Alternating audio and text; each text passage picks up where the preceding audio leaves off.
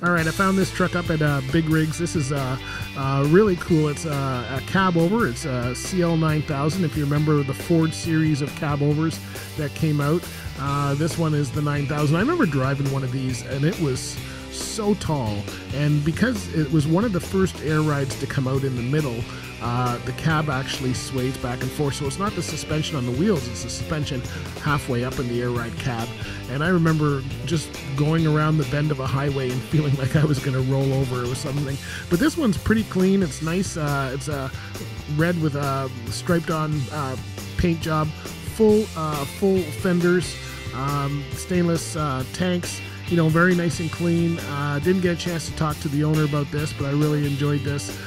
He's got it looking really good, and he was in and out driving it around, and so it was a really nice ride. So make sure, if you're listening to this on the podcast, make sure you check out our video for this in either the links in the show notes or go to our YouTube channel and you can check it out.